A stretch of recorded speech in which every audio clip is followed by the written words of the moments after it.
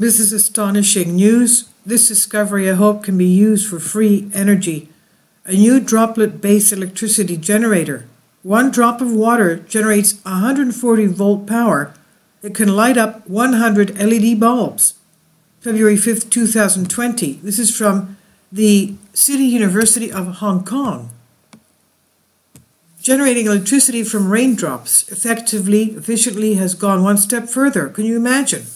A research team has recently developed a droplet-based electricity generator, DEG, featured with a field effect transistor, FET-like structure that allows for high energy conversion efficiency and instantaneous power density increased by 1,000 times compared to its counterparts without FET-like structure.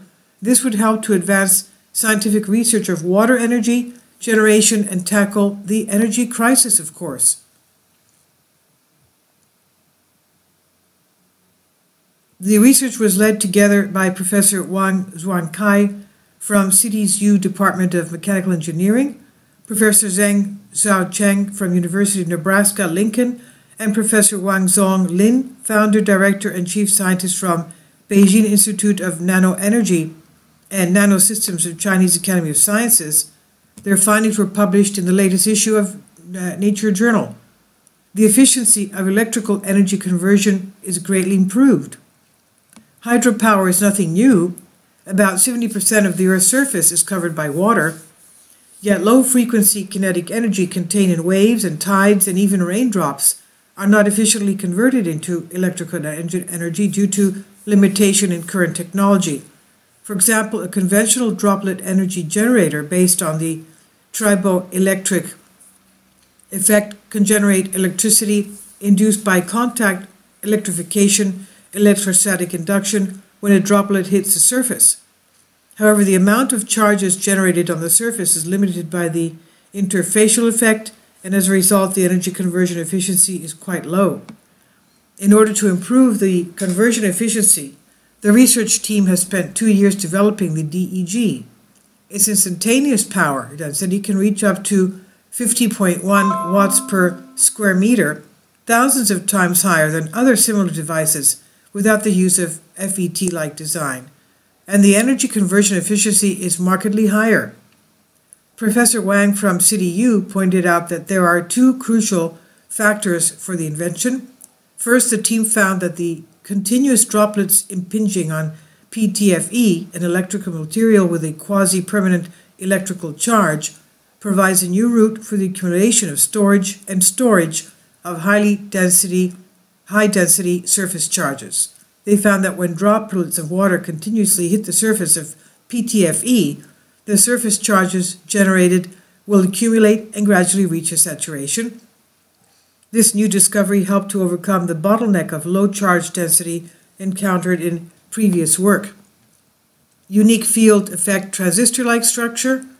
Another key feature of their design is a unique set of structures similar to FET, which a Nobel Prize in Physics winning innovation in 1956 has become the basic building block of modern electronic devices nowadays.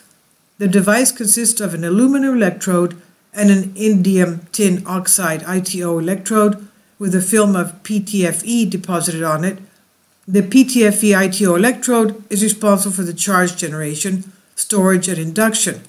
When a falling water droplet hits and spreads on the PTFE ITO surface, it naturally bridges the aluminum electrode and the PTFE ITO electrode, translating the original system into a closed-loop electric circuit. With this special design, a high density of surface charges can be accumulated on the PTFE through continuous droplet impinging, and meanwhile, when the spreading water connects the two electrodes, all the stored charges on the PTFE can be fully released for the generation of electric current, and as a result, both the instantaneous power density and energy conversion efficiency are much higher.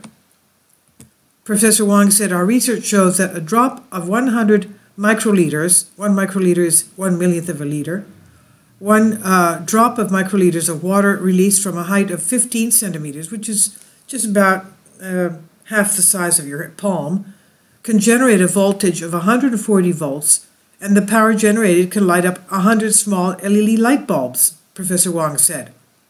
He added that the increase in instantaneous power density does not result from additional energy, but from the conversion of the kinetic energy of water itself.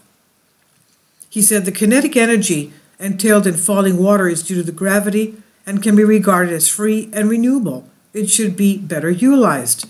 The research shows that the reduction in relative humidity does not affect the efficiency of power generation. Also, both rainwater and seawater can be used to do this, to generate electricity. Facilitates and sustainability of the world.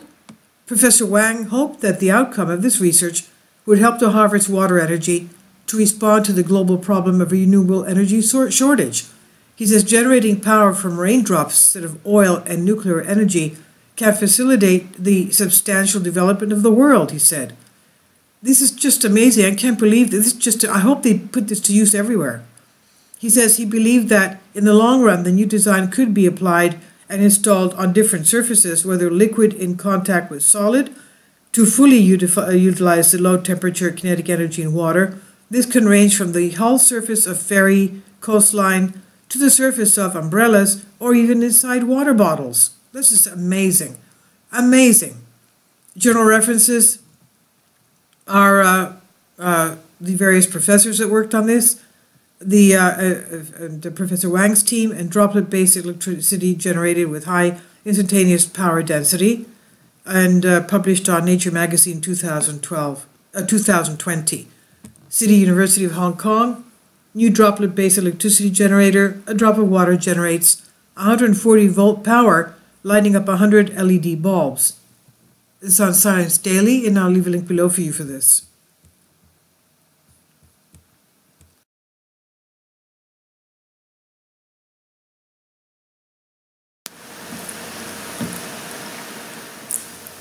If you'd like to join me on my Patreon account, you will hear content not covered by mainstream media. These riveting stories will be based on my research, and I will state my opinions and give my personal insight on diverse and controversial subjects and world events not covered by mainstream media, and not supported by YouTube guidelines.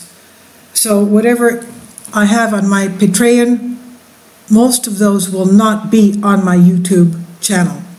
Please consider becoming a member today.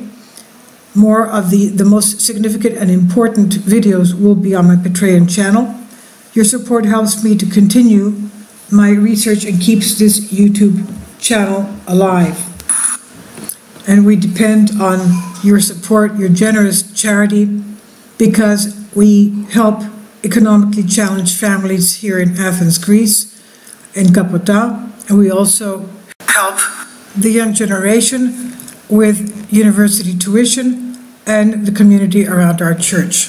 Thank you.